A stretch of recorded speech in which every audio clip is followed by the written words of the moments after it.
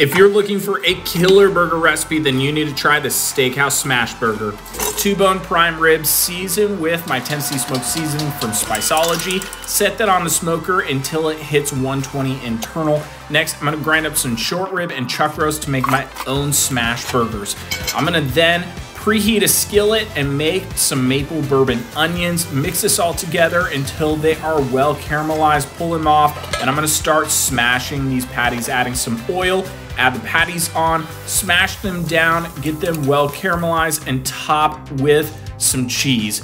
Once that's ready to go, pull them off. I'm gonna make a horseradish mayo, and we're gonna start assembling, slicing into our prime rib, making sure it is super thin. I'm gonna build this guy with the mayo, onions, double patty, and prime rib. This is so freaking delicious. You can find this whole recipe at overthefirecooking.com or link below. Cheers.